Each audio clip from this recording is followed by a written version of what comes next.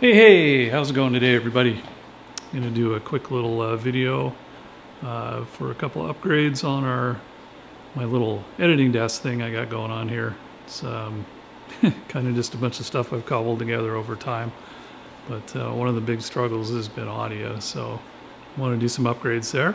I'm going to add a MiniDSP to the output section so that I can flatten the frequency response on my monitors. It's pretty important to me.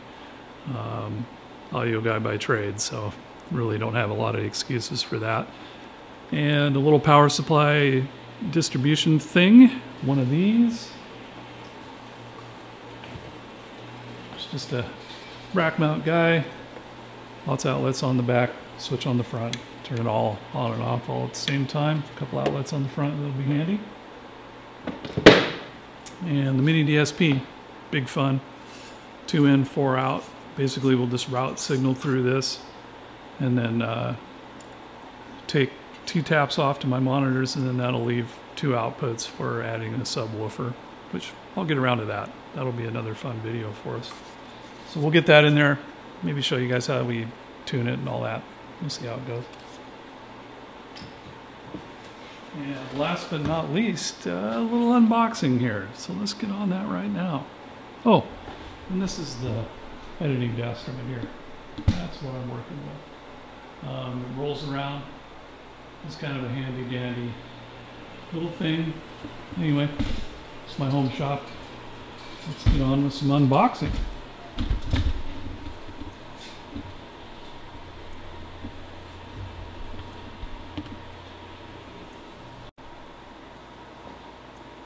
Alright, time for a little unboxing. What do we have here? Ah, the Saramonic Pawn Shop Special. So basically what this is, if you don't already know, is a pair of transmitters that'll each take a lapel mic, clip those right on you, and a receiver. And this is all wireless, so you can just clip this on your camera and be able to record. Hopefully it's in stereo. I don't know if it is or not, but we'll figure that out.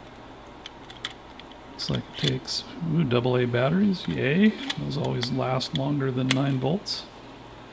Nice clip on it. It'd be nice if it had a camera clip for like the hot foot, but it doesn't seem to have that. And the transmitters, pretty legit. Little aluminum housing on there. That's kind of why I grabbed this one. It looked like it was better than one of the other brands. But don't know anything about these guys.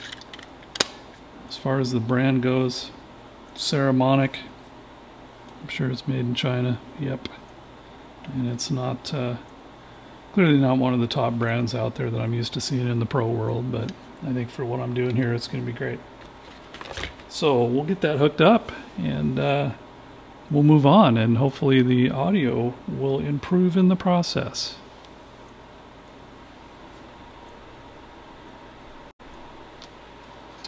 Alright, I'm going to do a couple more little things here. Got some Pro cells. It's pretty straightforward. Load some AA's in it. I imagine we'll have to program the frequencies.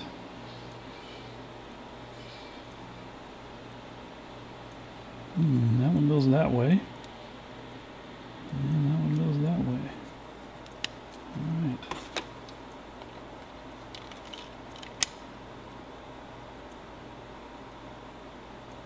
Power. Oh, look at that. It lit up. Saramonic. Wow, fancy. So this is the receiver here. So this will be, ooh, look at that, A and B. Sweet.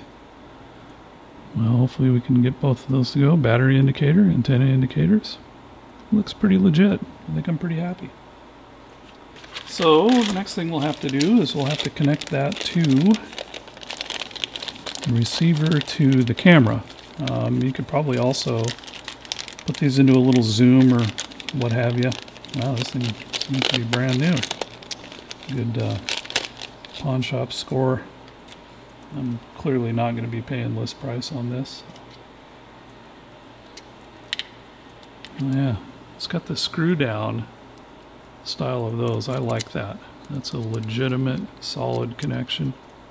I don't have any experience with any other ones of these, so hopefully this one is the all to end all. Now we'll throw some batteries in a transmitter.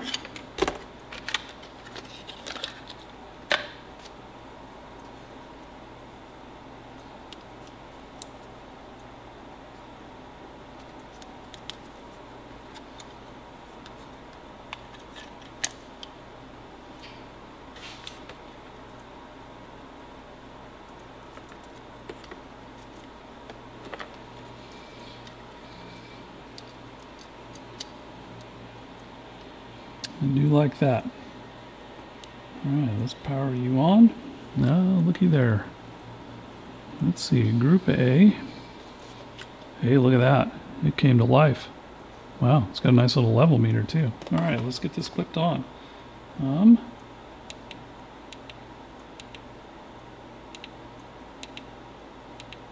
Oh, lots of little settings here. I have not read the directions on this, so I'm just kind of winging it. And hopefully I don't screw it up and have to reprogram everything. So, rather than do that, we'll power it down. Power it back up again, make sure it's getting connected. Well, look at that. Alright, let's get this hung on me and we'll check levels.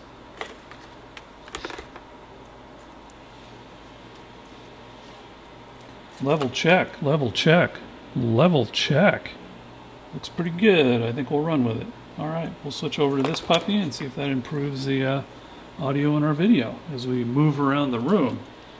As you can see, as we get away from it all, it's kind of starting to suck, so maybe this will make it all better. Alright.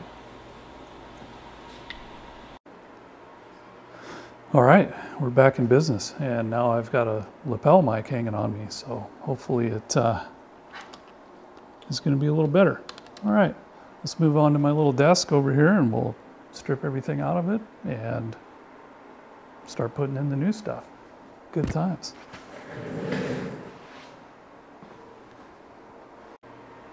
Alright, looks like we're all set up there. Let's see, first step's going to be to strip this thing down. Get everything kind of out of here. I'm really not very good about, you know, shutting things down and all that, so what we'll do is we'll just unplug it. Boom.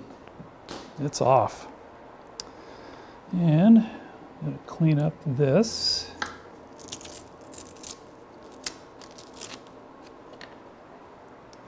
Here, let's bring you all around here. It'll be much better on this side for this part of it. As you can see, it's just kind of a mess back here. I do have my little sack thing to hold the cables, which is kind of cool. All right. You know, I think what we'll do is we're just going to strip it down to nothing. Imagine I'll time-lapse this in the post. I'm using a Canon 70D, which I believe doesn't do time-lapse. It's kind of a bummer, but hey. Another pawn shop deal, so can't complain too much.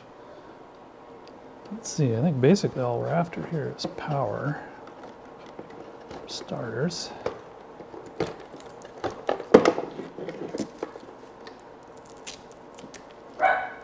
Uh-oh. Dog wants in.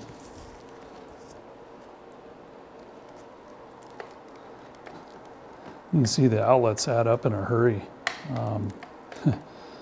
And 4 full here plus another 2-banger over there. So that was kind of crazy. All right. We'll talk about the signal path on MiniDSP when we get to that here in just a minute. But power comes first. I ran out of rack rail to put a little set of rack screw downs on this, so I'm just going to have to suffer through. Maybe I'll Velcro it or screw it down or do something to hang on to it here. Anyway, lots of outputs. This thing's got 2, 4, 6, 8, 10, 12 outputs if you include the 2 on the front. So this is going to be kind of awesome. I'll be able to hook up everything. Not sure if they're switched or unswitched, but we'll find out soon enough. And got these little fellas. Kind of my whole point in doing this is we get a fair amount of activity going on in here in the summertime, so it's important for me to be able to kind of roll this thing around and do what I need to do. There. Well, that's better. Be a good time to let the dogs in. Get in here, you crazy hounds. It's the hounds of hell. All right. Let's see. So that's power. That was easy enough. Let's move on to MiniDSP. I do kind of love these. Let's see here. Where am I going to want to put this? Let me walk around here and figure this out. See where I ultimately want that to live. It doesn't really need to be seen. All it needs to be is just present. Yeah. Fit in there. Won't quite fit there. I have to keep it on the audio side of things.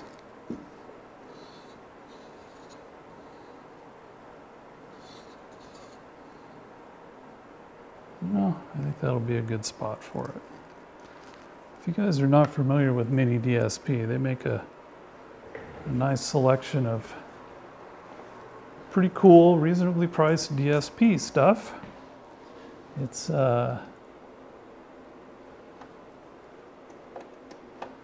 of super reasonably priced, actually. So I'm grabbing the outputs. Get you in the game here.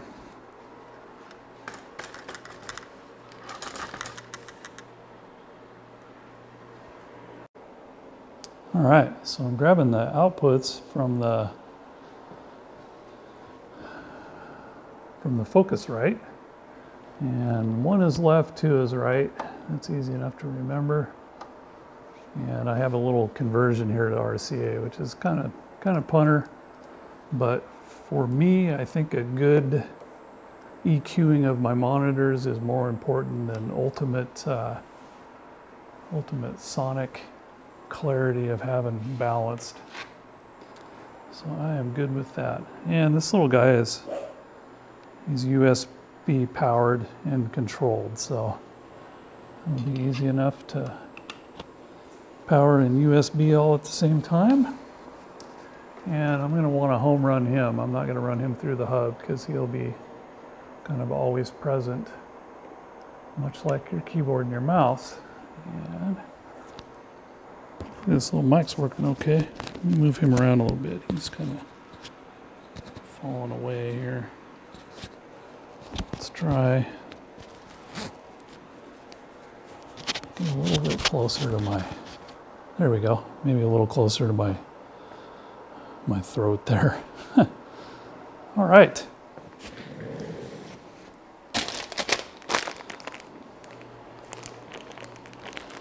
Always a good time to grab a pair of Epic audio cables. These are really good cables. Don't let the price tag fool you. They're worth it. Right, Roxy? They're worth it. All right, and I don't remember how these are laid out, but I think 1 and 3 is how you can pair them up.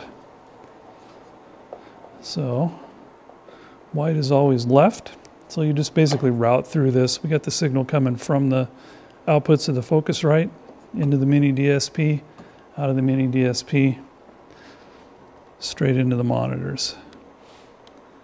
And that is that. Let's back up a little bit here. Pretty simple hookup.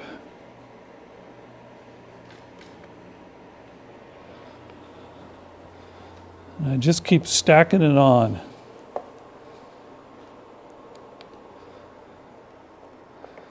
Let's see.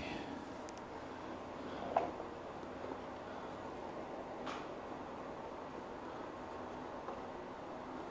was trying to have this not be a mess, but got those pretty epic wires going on here. I don't mind showing those off because they're kind of sexy and cool. And we'll go that way with you. I might Velcro that down or something. It's got little feet, but it doesn't want to stay put. That's all right. It'll be good enough.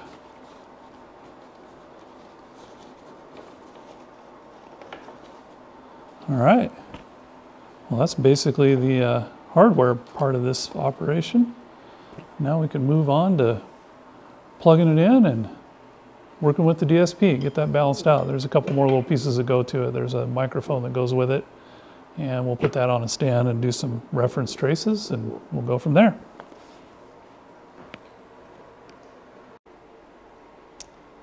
All right. So this is the next part of the project here, is the reference mic. So basically what it's going to do is listen to our little speakers here for us, and it'll send a trace out through some software. We'll have to do a couple other little things along the way as well. Helps if you turn it on. There we go. All right. It's a MiniDSP Umik9 USB, self-powered, straight into my computer rig here. Easy enough.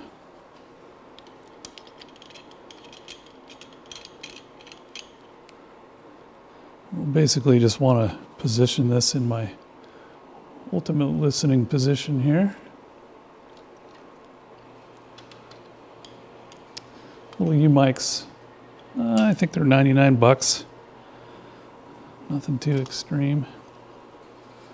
Worth every penny of it if you ask me. The whole system as a whole works out pretty good. All right.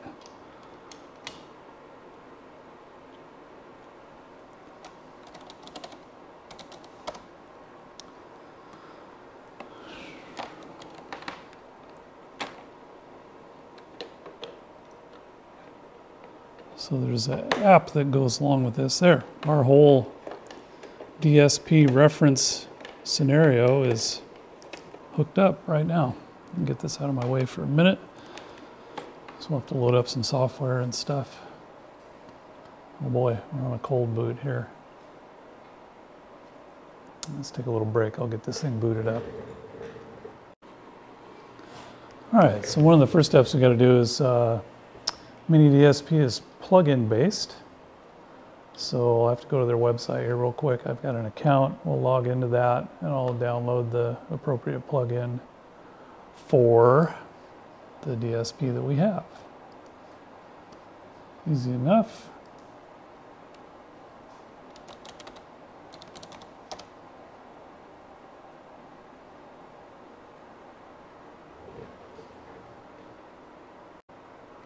So once you got an account set up, you download your plugins.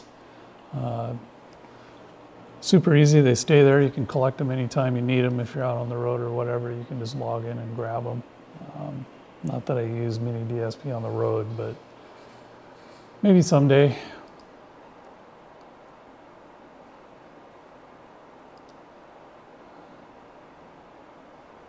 And we're looking for the MiniDSP plugins.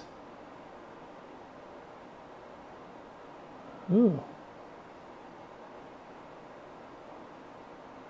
Got a little maintenance update. Let's go for the latest and greatest. MiniDSP Advanced. I'll take it. Relatively small files. Won't take long to put this in and boot it up. Works with both Mac and Windows.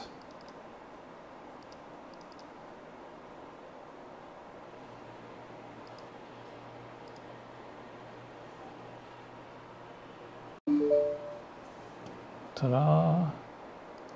That was easy. I'll keep that for today. 2x4 advanced. MiniDSP.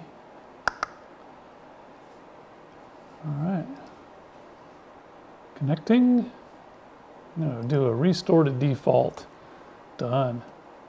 Alright. Let's look at routing. 1 and 3. Perfect. We want to go to Room EQ Wizard. So the microphone's got a calibration file. When you buy the mic, you punch a number into the website and it will give you the calibration file. So you can just put that in your, in your desktop or whatever. Calibrates the mic, and it calibrates it for SPL, which is super sweet. So let's start off with just a quick measurement, get some levels. I'm going to go from 0 to 20,000 hertz. Third octave smoothing for this operation. You can get a lot more in depth with it, but for what I'm doing here today, that's going to be a little pointless. We just want to flatten these out enough for making video. That's really all we're after. Let's swing the mic around here and get a good reference trace going. Dead center, right about where your head's going to be. And I like to do the height being equal with the tweeters.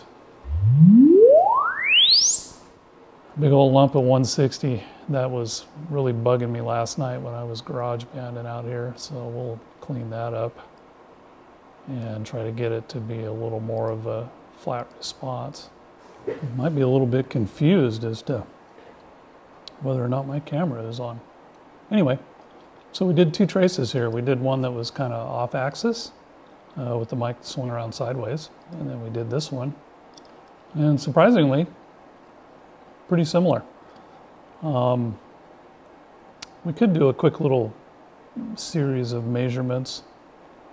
I'm not that worried about it today, especially while I'm here making a video. It's going to take a lot of time. I don't want to burn up that much YouTube. That stuff's expensive, right?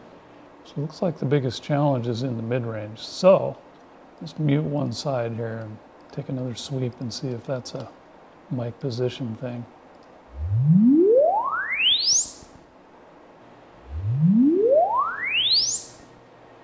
Well, quite similar. Imagine if we pulled a tape measure, you'd probably find it to be pretty darn even. And that is both of our traces stacked, one side to the other, so pretty darn good. No complaints with the little Fostex monitors. Well, and because we're just a stereo source here, we're just going to do some real quick stuff. Our little EQ here. Let's start by getting this big ass bass knob out of here. 167 hertz. And it looks like we could give up about 6 dB of that, a Q of about 2. So let's try that. I'm going to leave a little room for cleaning up maybe some bass boost. So we'll go up to the second EQ filter. Let me zoom in on this a little bit for you guys.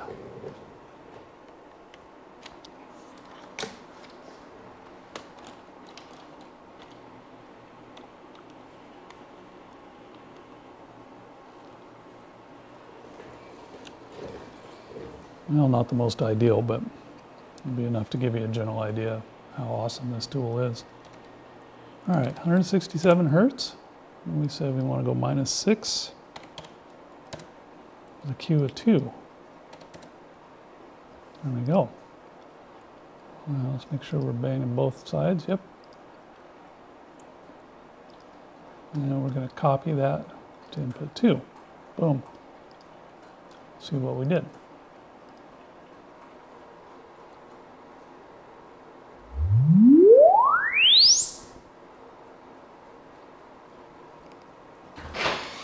Ah, flatter-ish. Uh-oh, boss is here. All right, so that one little filter did a pretty good job of getting that 167 beat down.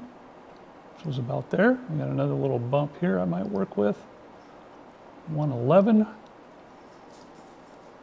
Kick that one down too. I'm going to go -2 on that one. Probably a super tight Q, like a Q of 3. There we go. And copy to the other input. Let's see what we got here.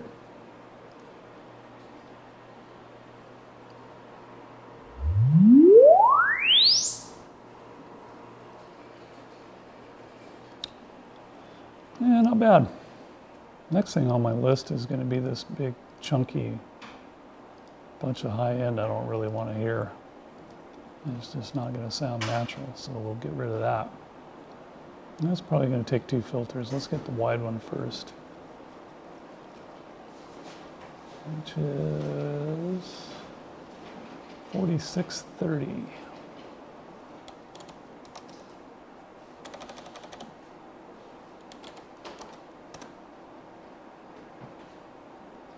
And probably about a -3 on that.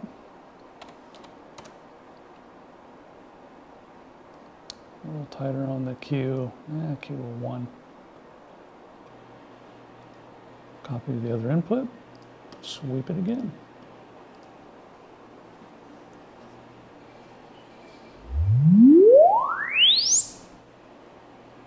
It's getting better already. Yeah, I think that one needs to be a little tighter.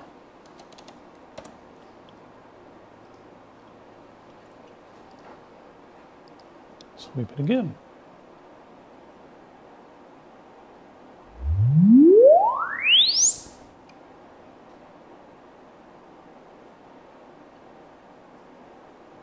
Yeah, so it rolls off pretty hard in that 8K range, so I think I'll try to boost that up a little bit here. We'll do a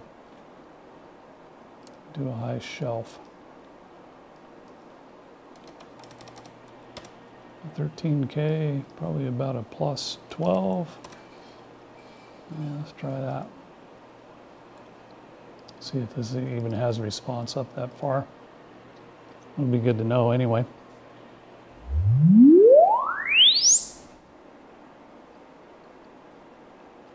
Ooh, that's crazy. So we didn't need a shelf. What we needed was a peak. Let's try that.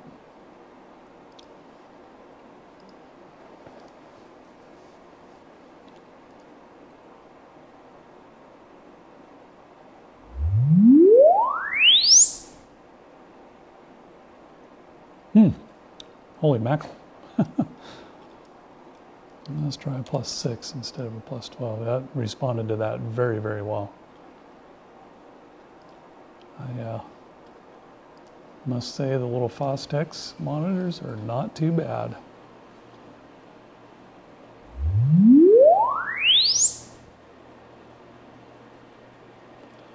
Well, look at that. Okay. So I got 1 filter left on the inputs. I think probably what we need to do is a little bit of a boost right here in the middle. I normally don't like to boost, but I think in this instance it's going to need it.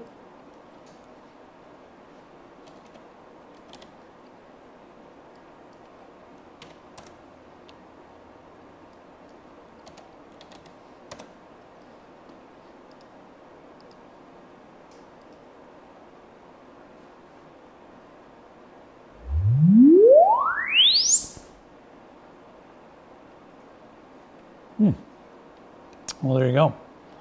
So that's what we ended up with, using basically 5 filters in 15 minutes and $175 spent to clean these little monitors up.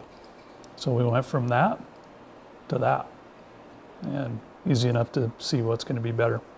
So well worth it. We can do more from here. There is also EQ on the output, so we have 5 more filters on each one.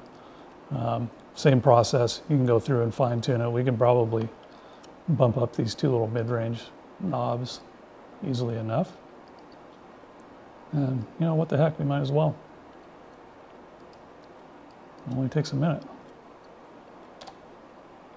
736. Looks like it's going to want a +3. And it's going to be a pretty tight cue, like about 3. Copy to output 3. Go over here and verify that did what it was supposed to.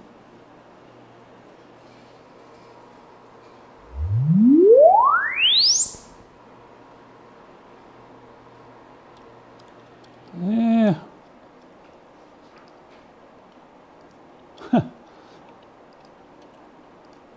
Well, that went just crazy, so let's not do that.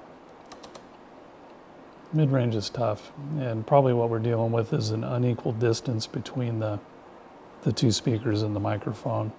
And my head's here, the camera's here, there's a pellet stove running in the background. Probably not the best time to be getting any deeper on that.